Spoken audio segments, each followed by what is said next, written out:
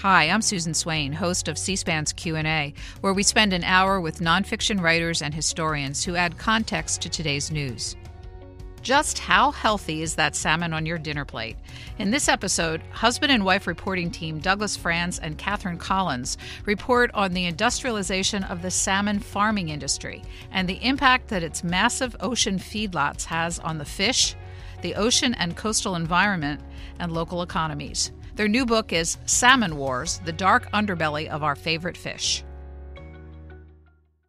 Nonfiction authors Douglas Frantz and Catherine Collins are joining us on Q&A this week for their new book, Salmon Wars, the dark underbelly of our favorite fish. Douglas Frantz, let me start with you to get a size of this market for salmon. How much salmon is consumed annually in the United States and perhaps globally? Globally, farmed salmon forms 70% of the salmon eaten globally. It's 90% of the salmon eaten in the United States. Salmon, a few years ago, surpassed tuna as the most popular fish in the American diet. And so it's huge amounts. It's hundreds and hundreds of tons of salmon that are eaten in the United States. Catherine Collins, what was the reason why salmon became so popular? Well, it's a wonderful fish, but as other fisheries have declined, you've seen that salmon has stepped in and filled the void. In the 1990s, there was, for example, the ban on cod fishing on the East Coast. And with the advances in the technology, when people began to explore the possibility of farming salmon on the ocean, it made it possible to produce salmon on an industrial scale. That's really what's happened. It's become a big business. They've industrialized this iconic fish, Susan, and made it available and made it cheap because it's raised so cheaply in these open net pen farms. Is there something about salmon that makes it more conducive to this sort of farming than other fish, say cod or tuna? Yes, they initially, when the cod industry collapsed, cod fishery collapsed, they did try to farm cod on the ocean, and it didn't do well. And salmon, the Atlantic salmon, did quite well. You've seen it on the West Coast also. They don't have much luck farming Pacific Coast salmon, the 5 species of the Pacific salmon. But so that's why they farm Atlantic salmon on the Pacific Coast. It's just something Atlantic salmon that they take to these cages as better than other fish, which is not to say it's a humane way to treat them. Is wild salmon produced commercially anywhere now? Alaska has a very well-managed wild salmon market. They fish commercially there. It's one of the few places. There's some commercial fishing in Greenland, but that's mostly limited to the indigenous inhabitants there. So most of the wild salmon you find is wild Pacific salmon, and it's a manageable, sustainable industry in Alaska, in part because they have refused to allow any of these open net pen salmon farms in their waters. So if any shopper were to go into the grocery store today, what kind of labeling do they find to understand what kind of salmon they're actually purchasing? Very little labeling in North America. You can't tell whether or not the salmon was, well, you can't see how it was farmed, where it was farmed, who the producer was, what they fed the salmon, how they treated the salmon. If you go to Europe, however, the Europeans managed to trace their fish from the water to the plate, so you know exactly what you're getting. This is one of the things that we think should be done here. So before we get into more details about salmon farming, a little bit more about you and about the book. This is your 7th collaboration together as authors, but your past books have been on topics like nuclear terrorism and World War II history. How did you get so interested in salmon fishing and salmon farming? There are really 2 answers to this. I'll deal with the first part of it. We are not obvious. This is not an obvious topic for us. Neither one of us is a fly fisherman. We aren't marine biologists. We're not even environmentalists, although we try to support the right causes. But we think that we are, like our readers, people who care about eating in a healthy way and a sustainable and responsible way. So that's what made us open to this topic, I think, from the beginning. But we also have a tie to it that other people might not have. My father was an avid fly fisherman. He loved fly fishing the way some people like playing golf. And over the years, he stopped fly fishing because he was concerned about the decline in the wild Atlantic salmon population. But I grew up with eating wild Atlantic salmon because he'd come home from fishing trips with all these fish. Our kids have never known that pleasure. And then in the early 90s, when my parents retired, they moved back to Nova Scotia. And Dad was really excited because there was a small fish farm, a salmon farm off the shore near where they lived. And he thought, here's a chance for us perhaps to take the pressure off the population of wild Atlantic salmon, and maybe this will help bring them back. But he discovered pretty quickly afterwards that they had a very bad effect on the environment and the local marine life.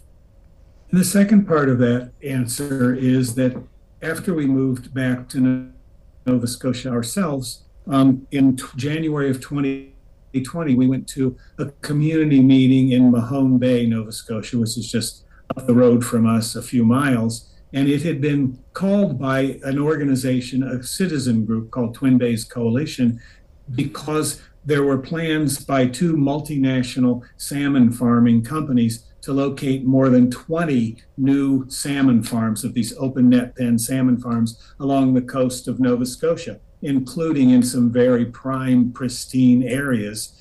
And so we went to this meeting to hear what the issue was about. We had the past connection and experience that Catherine mentioned, and we went there, and it was a small community center filled with more than 400 people spilling out into the hallways. There were some experts, but mostly there were everyday people and lobster fishers and others who were concerned about the impact of this on our environment here. And we came away from that meeting having heard a fair amount about the risks and the environmental dangers. And then we did what we've done for all of our other books. We investigated.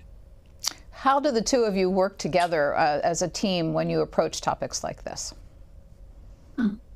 We work we've ironed this out over 20, more than 20 years writing books together.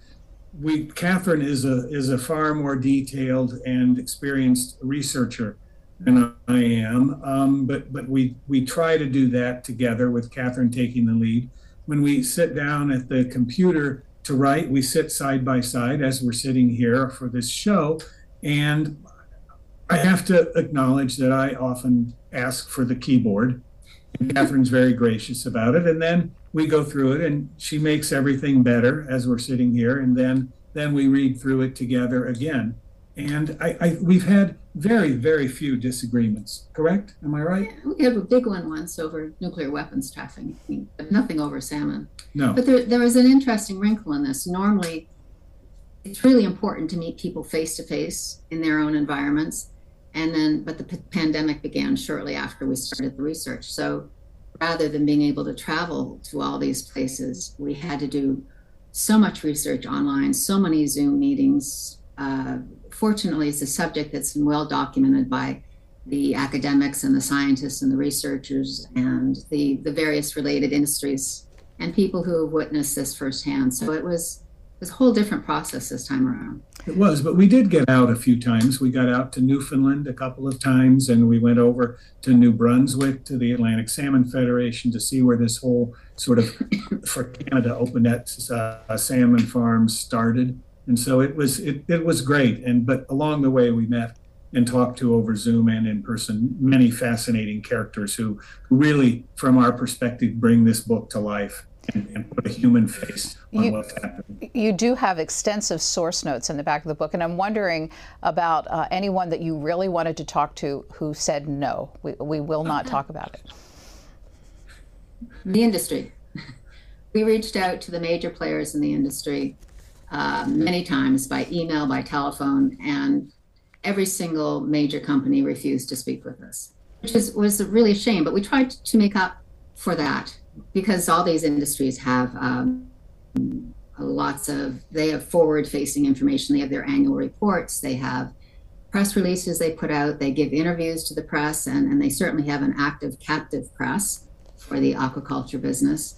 You do go to litigation, you do SEC filings, you can get quite a bit of information that way. We can. And what we found in their refusal to talk to us, what we eventually figured out is that they want to control their own narrative. They have been very successful in controlling the narrative and keeping the kind of information that's in our book, the kind of information discovered by scientists and physicians and other researchers, as well as other journalists. They want to keep that from the public to avoid the stigma of what really happens below the waterline in these salmon farms. Now that your book is out and you've been out talking about it, there's been an excerpt in Time magazine. Have the salmon corporations responded in any way? Predictable ways. They've used public relations firms to put out counter information to try and discredit not so much us as the information. For instance, the example that struck me the most, one of the aha moments for us in this book when we first began researching it was the discovery on the internet of a photograph taken by some scuba divers beneath a salmon farm not far from us here on Nova Scotia's South Shore. And they had gone down and stuck a yardstick 32 inches into this toxic brew of excrement and excess feed and chemical residue beneath the salmon farm. It went into the 32-inch mark. And so we thought, wow, that really says a lot about what's happening here. Well, the industry has suggested that photograph was taken. They're not quite sure where they think, but they think it was taken below a trout farm. Well, we double checked with the woman who took the photograph, and then we double checked with public records, and it was taken below a salmon farm just off of Spectacle Island, not far from us. So that's the sort of thing. They try to muddy the water, if you will. They try to discredit scientific information with their own often bought and paid for scientific research. So we're going to talk a lot for the rest of the hour about some of the concerns that the side effects of salmon farming that you learned through your investigation. But before we do that, why was it adopted so broadly? What is the argument in favor of it that countries or states in the United States accepted and helped to support salmon farming? Well, there is a worldwide protein crisis. And this industry likes to wrap itself in the mantle of we're here to solve this problem. And when it began, even, salmon farming dates back 3,000 years to the Chinese. And it got the next big bump with a German scientist in the 1700s. But it didn't really begin to take off as on an industrial scale until Norway undertook building salmon farms.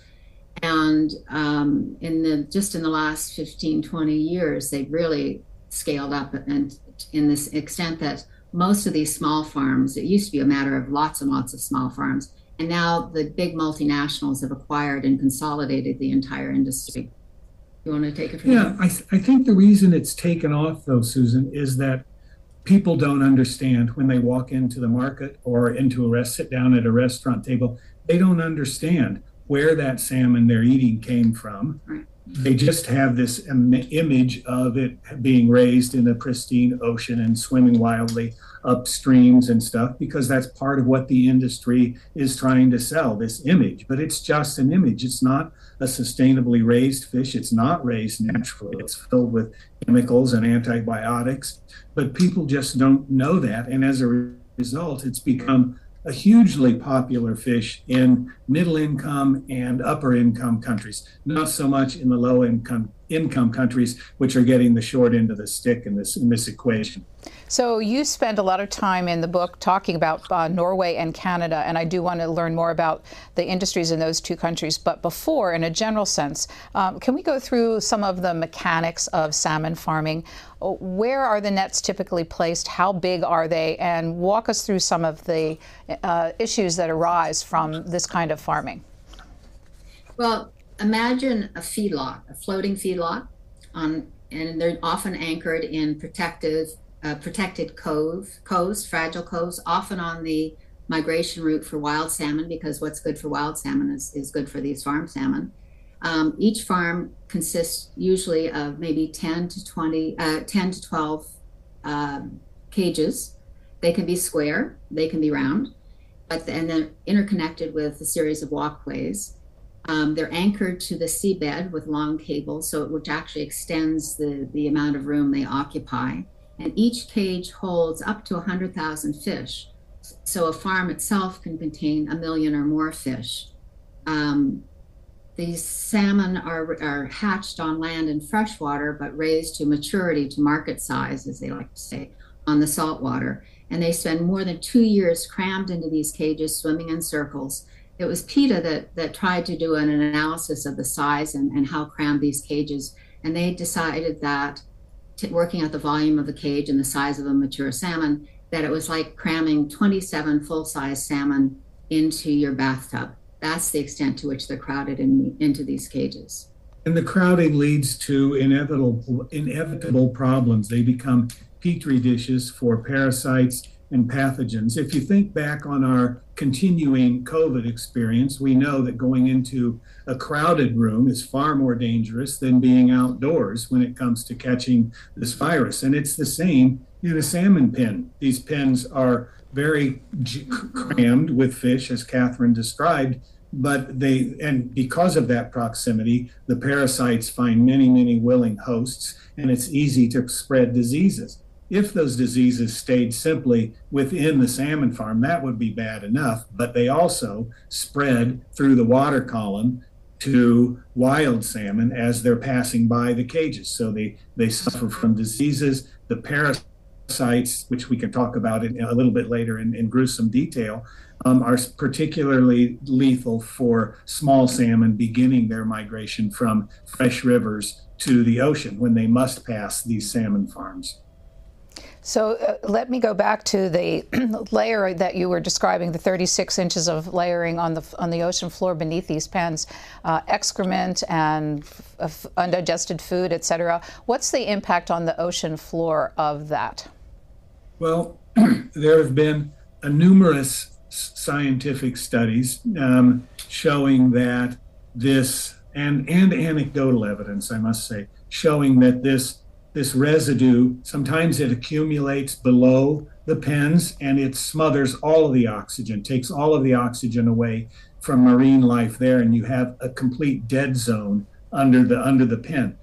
More often, I think, what happens is the currents of the ocean will come in and sweep this through the water column and spread it for hundreds of yards around the salmon farms. And these salmon farms are huge. That from the surface, they look gross and gruesome, but not huge. But they cover up to 50 acres. A single salmon farm will cover up to 50 acres.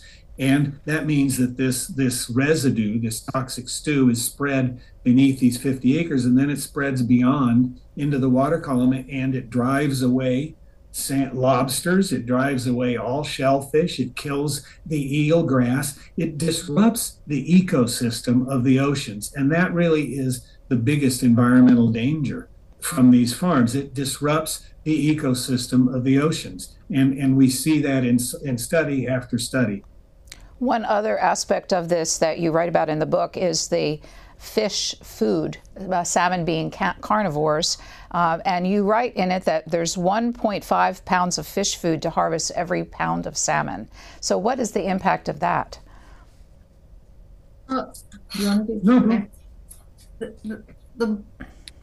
I think one of the most important impacts is that it used to be 3-to-1, and they have reduced it.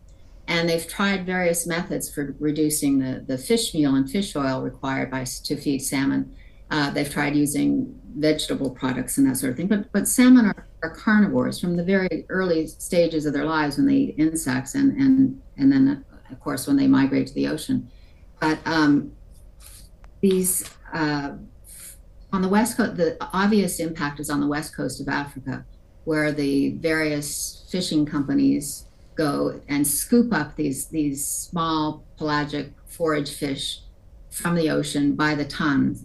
They take them right out of that system where there's part of the sustenance fishery that goes to feed people, goes to straight to their markets and their dinner tables. So what you're doing is you're taking fish that would be used to feed human beings in Africa to feed our fish that we can buy it wherever and eat in restaurants in North America. And it's not just. And for half of these fisheries off the west coast of Africa are on the verge of collapse. And it's 40% of those people doing the companies doing the fishing there are operating illegally. The Greenpeace and the UN have both warned about the situation as being quite dire at this point. How are global regulatory bodies responding to this? Is anyone overseeing this that has any regulatory authority against these companies? No, not in a material way. The EU has tried to cut down on some of the illegal fishing by trawlers from EU countries, but that's only a drop in the ocean, to use a phrase, when you look at the Chinese and other Asian trawlers that come in there. The Chinese trawlers have these huge nets that they use off the coast of Africa, and they would literally sweep up a jumbo jet. They're that big. So they take hundreds and hundreds of thousands of fish in a single scoop, and they process them, and they sell them for fish meal and fish oil that goes into the aquaculture food and pet food as well. And it does. We talked to a Greenpeace expert on African oceans, and he said that you're taking food off the tables and out of the mouths of poor people to feed people in the United States and Europe and other wealthy countries. And that happens. And as Catherine said, the ratio of fish, forage fish, these are herring and sardines and anchovies and menhaden, the ratio has gone down within the salmon farm aquaculture industry, but it's gone down not because they're trying to do the right thing, but it's gone down because it's become much more expensive, because the demand for these forage fish has increased dramatically as the salmon production from these farms has increased globally. It's become a $20 billion business globally, operated and controlled by 10 or so oligarchies that are big multinational oligarchies, and they respond to the market, but they don't necessarily respond to the environmental concerns associated with their business. You also report that it is a pretty profitable business with margins as high as 50%?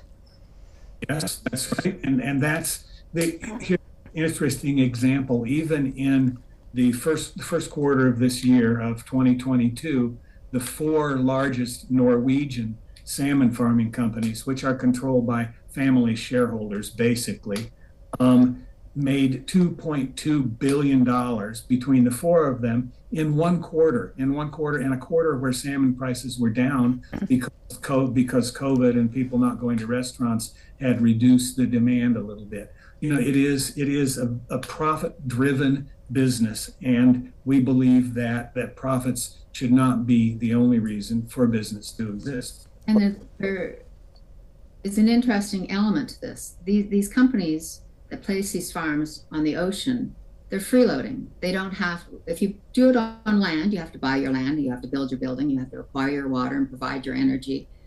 On the ocean, they're freeloading out there. Some countries will charge some amounts. Norway will charge for leases at a considerable amount, but here they're pretty cheap leases, and they get free use of the water. Their energy requirements are minimal, and they're taking part, or they're using an asset that one might argue belongs to all of us, to the taxpayer and to citizens. Well, let's talk more about how Norway got so invested in this. In your writing about Norway, we meet a character by the name of John Fredrickson. What's his story? It's very interesting. John Fredrickson at one point was Norway's richest man, but he instead moved his citizenship to Cyprus to avoid the high taxes that he felt he was paying in Norway. But he lives in Norway. He got his start in business by purchasing oil tankers, and he owned and may still own the largest fleet of oil tankers in the world. During the Iran-Iraq War in the 1980s, he used his huge fleet of oil tankers to take Iranian oil to the market. He was the only person who was doing that. And in 2006, he took a look at the salmon farming industry, and he saw an opportunity there for merging smaller, medium-sized companies into one large company to create the kind of near monopoly that he had in oil transport. And so he started buying up companies in large number. He created a holding company called Marine Harvest, which was later turned into Maui. When Maui is the largest salmon farming company in the world. It's based in Bergen, Norway. But most interestingly, as Fredrickson was doing this, he attracts attention as a very wealthy billionaire who had some scrapes with the Norwegian authorities. In 2007, he was salmon fishing on the Alta River in Norway, which is one of the few Norwegian rivers that still has a good salmon run. And you pay up to $10,000 a day to go fish on that river. And he'd flown in on a private helicopter with a bunch of his buddies, and a reporter caught him at the airport on their way out and asked him about the problem of his salmon farms being next to salmon runs and the migration route. And he said, I agree, we need to think about getting these farms away from the migration routes so they don't harm wild salmon. And the salmon, the wild salmon proponents went really crazy about that. They thought it was the best thing they'd ever heard, because here was this wealthy guy who was dominating the industry, willing to move these open net pens away from the migration routes where they were doing damage to wild salmon already in great decline. And so he got a lot of letters, he got a lot of support, and like lots of things that happen from the corporate side in the business world, he didn't do anything. Maui just continued to grow and grow and grow. And they moved their operations from Norway, where there are some restrictions that don't exist in other countries. They moved them to places where the attitude of governments is far more lax, places like Chile and Canada and the west coast and east coast of Canada, and as well as to Scotland. They moved where they could operate the easiest and where they could externalize all their costs onto society, and also through their propaganda campaigns avoid the stigma of what they're doing beneath the water. So it might be obvious from the answer that you just gave, but in the book, Catherine Collins, you write that Fredrickson's efforts at industry consolidation changed everything about the salmon farming business. Can you detail that a little bit more about how big the impact was on the industry overall of consolidation? You want to do it? No, go ahead. No, you do it.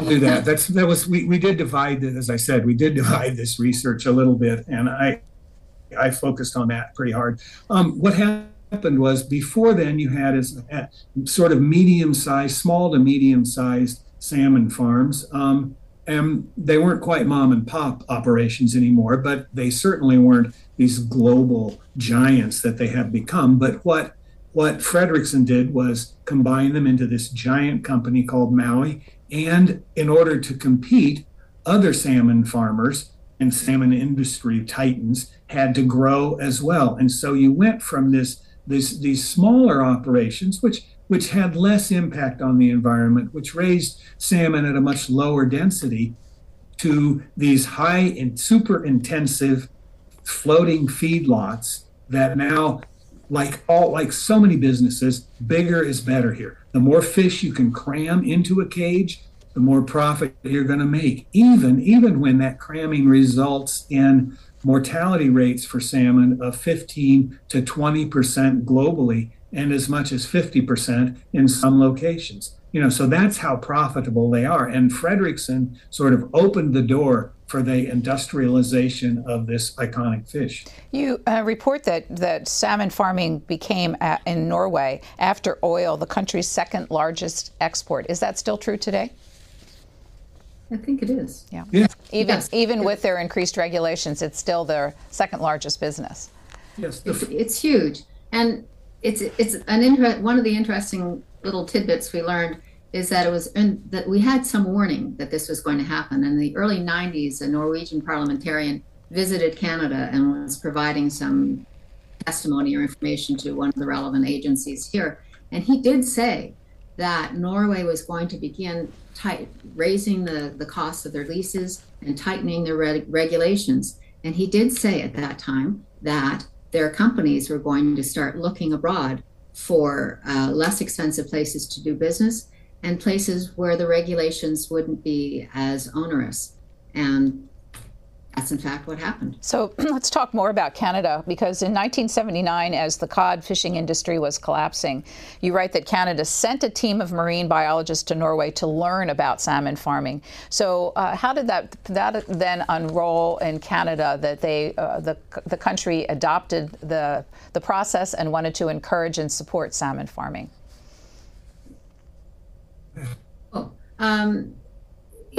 Initially it started with a series of very small farms, as Doug was saying. I think Newfoundland had 80 of them at one point before the collapse of the cod industry in the early 90s. And the same thing was true in the Bay of Fundy. They had dozens and dozens of small farms, which were eventually bought out by Glenn Cook. There were not as many here, but we had some Cook facilities here in Nova Scotia. But the big companies have, within the last 10, 15 years, taken over all the small farms.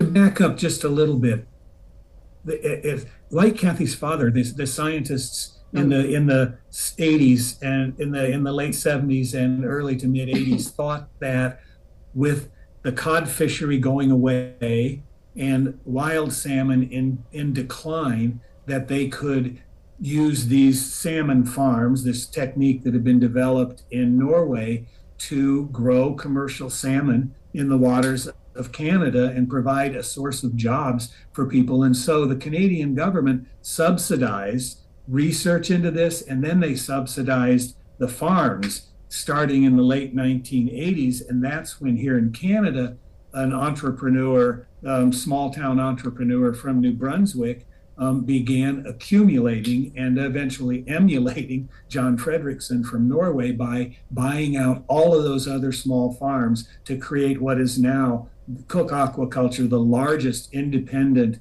salmon farming company in the world. So the government thought they had a good idea here, and they subsidized the introduction of this.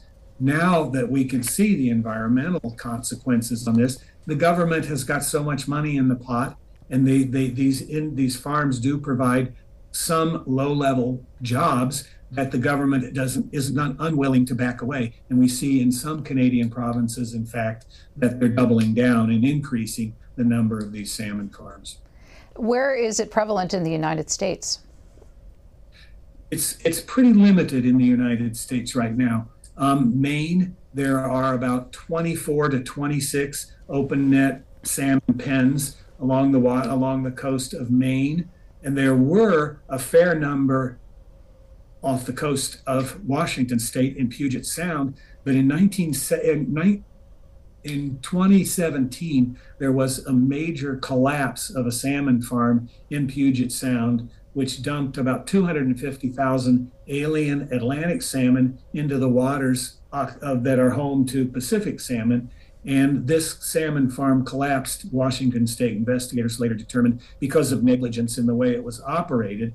And so there was a public outcry that led Washington State to ban open net salmon pens in their waters. And so now what you have is up and down the West Coast. Alaska banned these farms 30 years ago, 35 years ago maybe. Oregon and California don't allow them, and Washington joined that crew. So you really only have them in Maine now, and they've become very defensive in Maine. Some of the sharpest criticism of our book has come from the head of the Maine Aquaculture Association.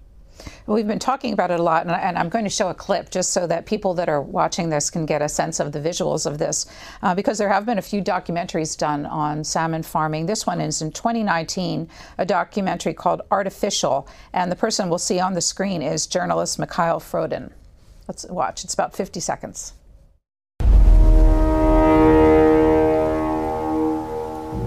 I really always wanted to see one of these farms.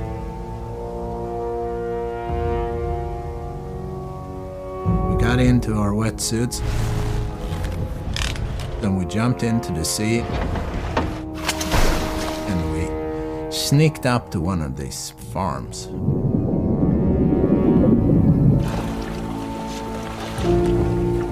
I knew I was going to see a lot of fish, but I didn't think it was going to be that bad. It was so full of sick fish. They had fungus, they looked like S's. They were wounds big as my hand.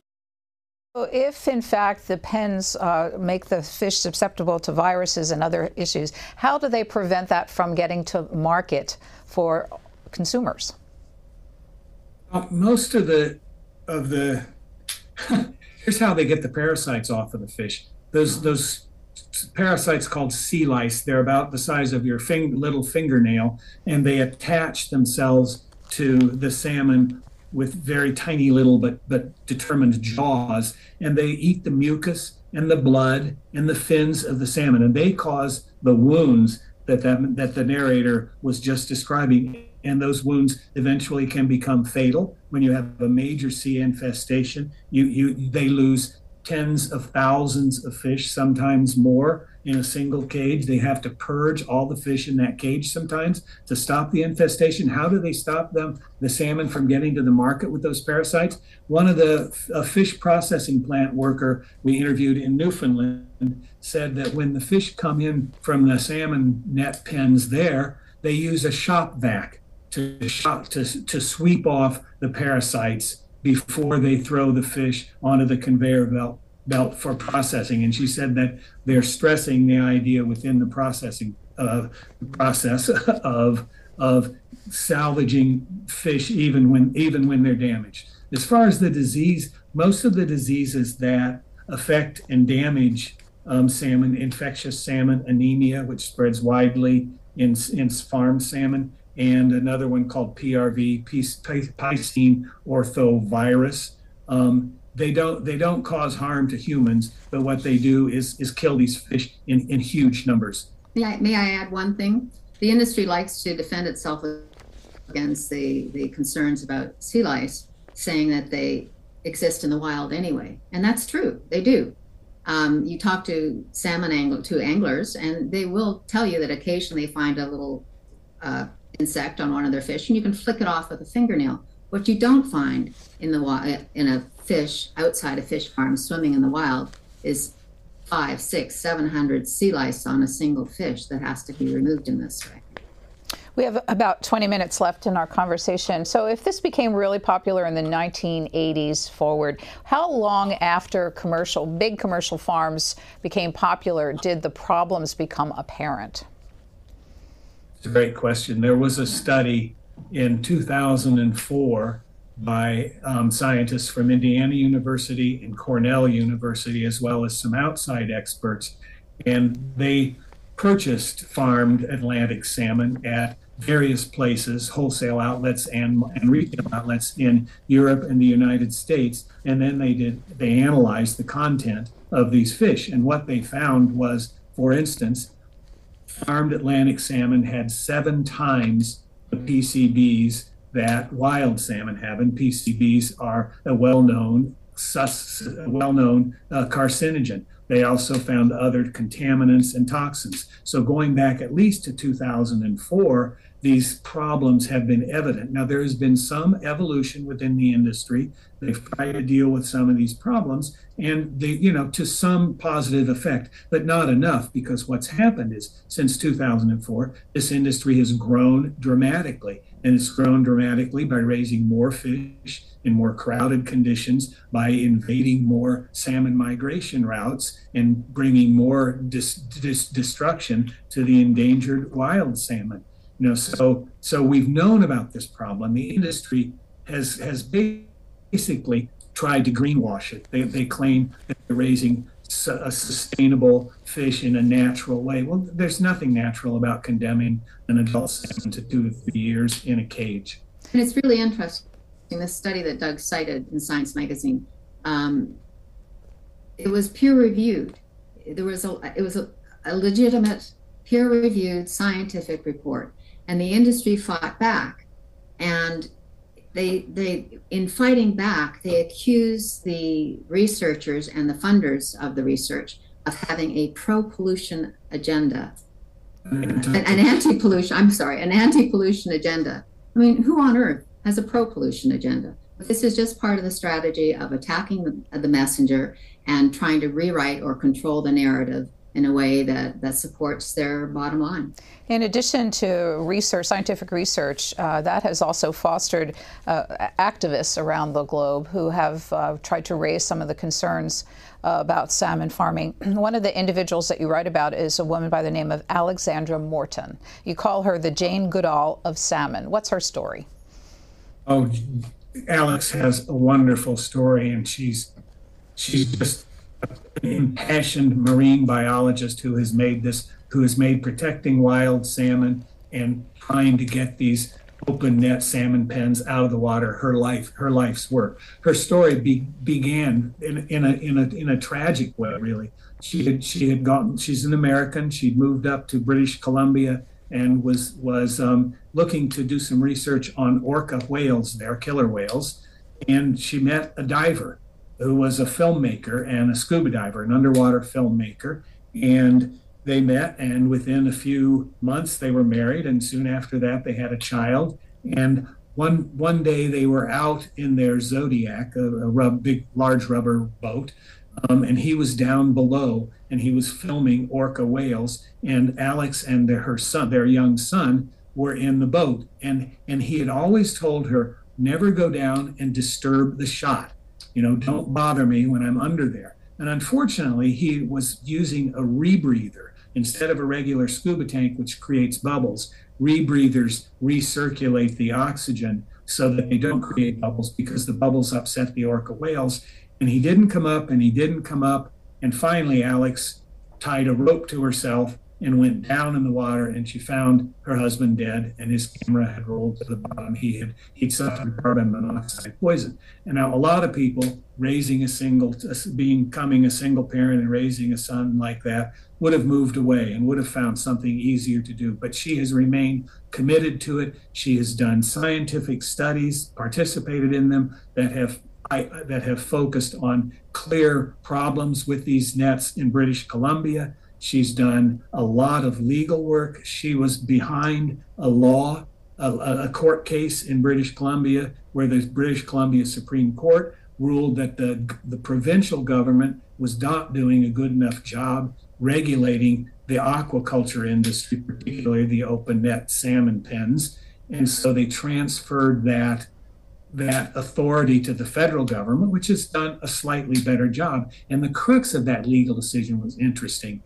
because they call these salmon farms, but they're not farms. They're on the water, and they're fisheries. And the British Columbia court determined that these are fisheries and therefore under control of the federal government, rather than farms, which would have left them under control of the provincial government. So we have about 15 minutes left in our conversation. As you've described the problems that are created by the salmon farming global industry, what do you want to happen as a result of your work and raising awareness? Is it possible to make salmon farming safer for either the fish and for the public?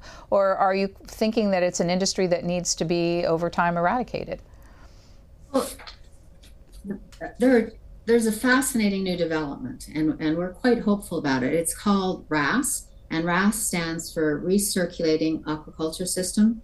And there are two really interesting examples in existence in the States right now, although we were looking at the numbers last week to see how it's going around the world. And it sounds like there are maybe 100 or more projects underway at this moment that people hope will come to market pretty soon. But in the States, what these things do, it's a whole new way of farming fish. And instead of placing a salmon farm on the water in public space, they build these farms on land, often far from the water and closer to markets.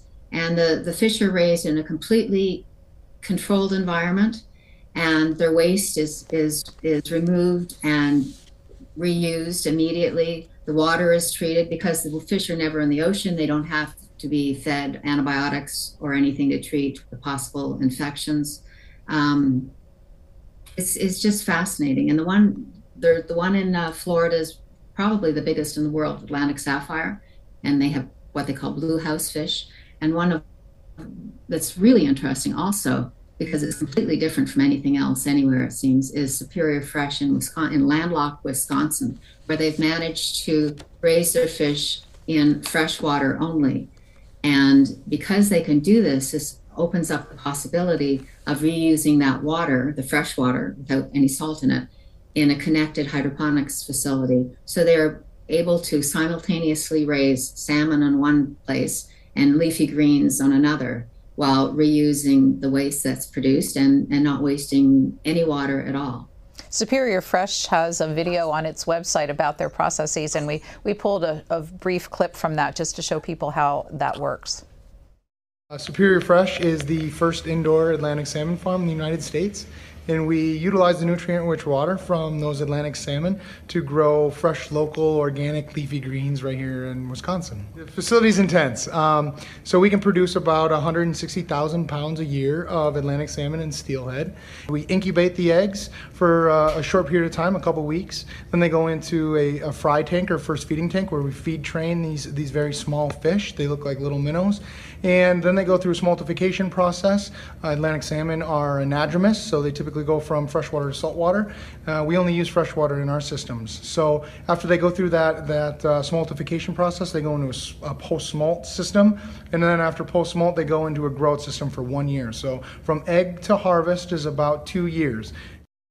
2 years for that, which is about equivalent for what you said earlier it takes for the farm on the ocean pens. So, but the difference, Doug Frantz, you were talking about the economics of this business, as was Catherine.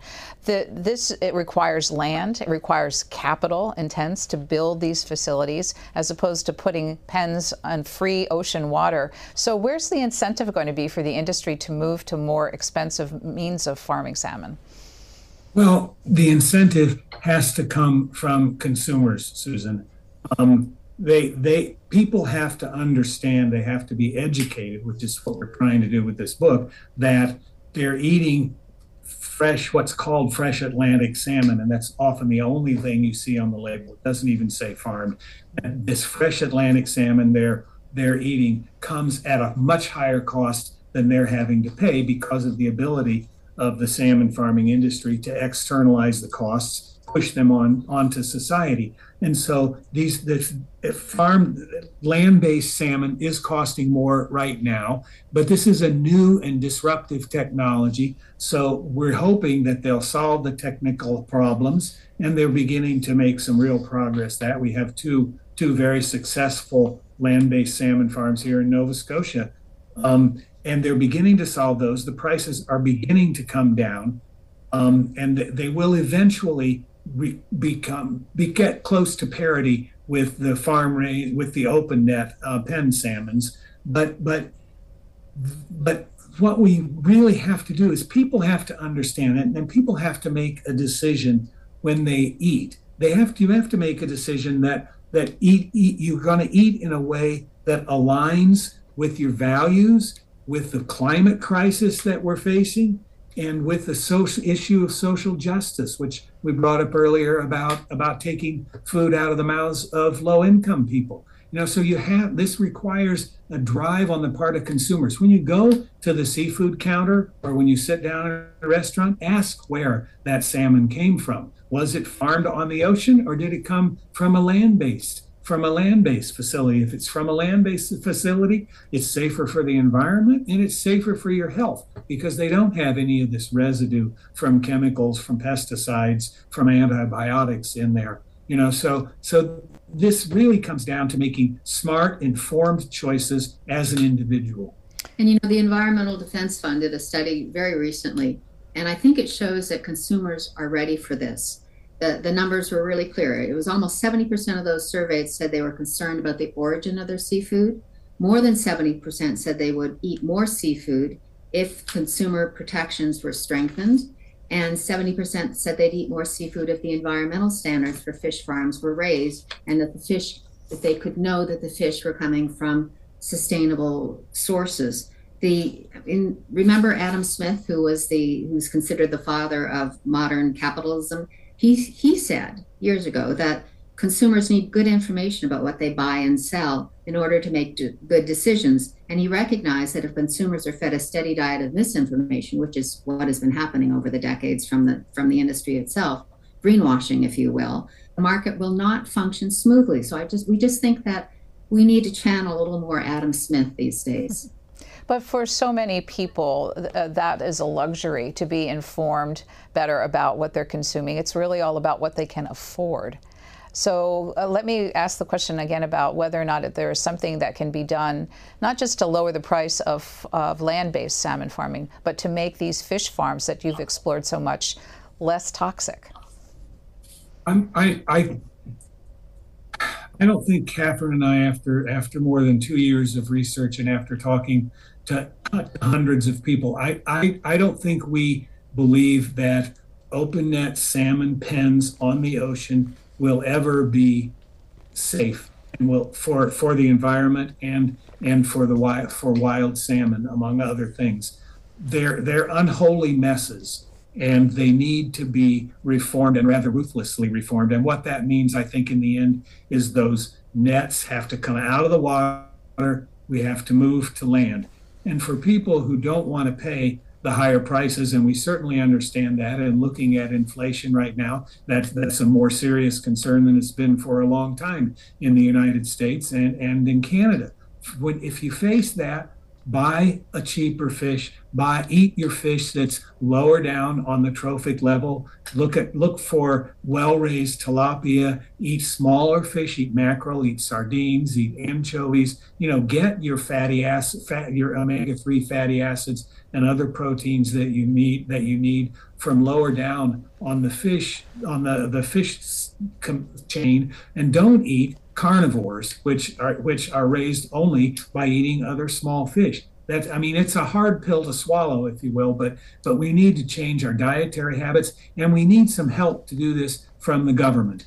The government in the United States has a pretty sad record when it comes to regulating salmon. As we said, 90% of the salmon eaten in the United States now is farm salmon that is imported from other countries. A few years ago, the General Accounting Office did a pretty thorough investigation of how the Food and Drug Administration handles imported seafood. And what they found when it came to imported salmon was that that in 2017, the FDA inspected 86 samples of salmon, of imported salmon, out of 379,000 tons of imported salmon. It's not even a fraction. It's not even a fraction. And what happens? They don't import that. So they're not looking at how many pesticides we're using. They're not looking at whether illegal chemicals were used in the raising of this. And ultimately, they're not protecting the American consumer.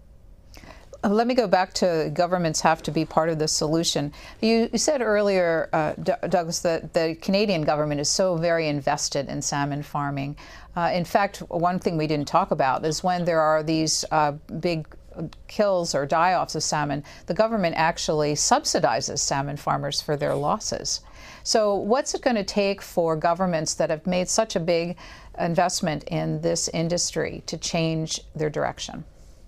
Well, that's a great question, and what we compare in the book, we compare with what happened in Washington State when they had this single farm collapse in Puget Sound, and the reaction there was the citizen uprising, if you will, and the legislature passing legislation, Governor Inslee signing it into law, banning open net salmon pens in Washington waters. We look at that, and then we look at what happened here far on the Atlantic coast of Canada in Newfoundland 2 years later, when there was a die-off of 2.6 million salmon in a single episode, 2.6 million salmon in a single episode from warming waters, from parasites, and from chemical treatments, a combination of those things.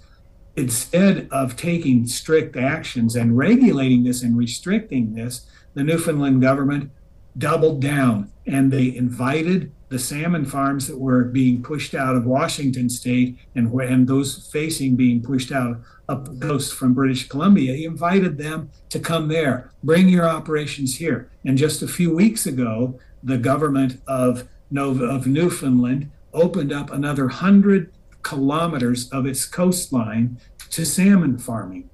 So they have doubled down. Newfoundland is different from Washington state. We understand that. The economics are different. Newfoundland is a remote place where jobs are hard to come by, but they're destroying the environment. They're destroying the lobster fisheries, the herring fisheries, the scallop fisheries there. And it's typical of a short-sighted government plan. So as we wrap up here, last couple of minutes, and based on that story and also your example of Norway implementing regulations and the industry just moving elsewhere, where do you see this all going over the next 5 to 10 years? I think there's a good possibility that in the next 10 years, land-based recirculating aquaculture systems will become a big part of the market. They won't dominate the market quite yet then, but I think within 10 years, the projections from economists, and perhaps they're optimistic, but the projections are that they'll have 25 to 30 to 40% of the market. Atlantic Sapphire, the operation in Florida that Catherine mentioned earlier, itself plans to produce enough salmon to take over 20% of the U.S. market. And there's a great advantage here. It's healthier fish, but it's also fish that can be raised closer to the retail outlets, closer to where you live. So we don't have the carbon footprint of flying fish over from Norway and Scotland and up from Chile. And so this is a win-win situation. So as we close here, how did the work on this book impact the two of you personally? Well, we only eat land-based salmon. We eat it at all. I'll tell you. I mean, we have both been journalists for many years, and we have tried to be, as journalists should be, objective and fair-minded. Then you go out and gather the facts, and you come to conclusions. And the conclusions that we've come to here about the risks involved with salmon that's raised in these open net pens is that the risks are greater than we ever could have imagined. We used to be the same people who went into Costco and other places and bought fresh Atlantic salmon without knowing a darn thing. What we're trying to do here is share our experience and share a bit of our outrage with consumers and with potential readers of this book, because it has changed our outlook on salmon, and it has renewed our commitment to trying to eat responsibly in every way. The book is called Salmon Wars, The Dark Underbelly of Our Favorite Fish. Douglas Frantz, Catherine Collins, thanks so much for spending an hour with C-SPAN to tell us what you've learned in your research and the writing of your book. Thank you for having us. Thank you very much. It's been a great pleasure. Thanks for listening to C-SPAN's Q&A, and subscribe to us wherever you get your podcasts so you'll never miss an episode. And while you're there, please take a minute to rate and review us. You can also send us an email about Q&A at podcasts@c-span.org. Send me your questions, your comments, or ideas. Your feedback is welcome.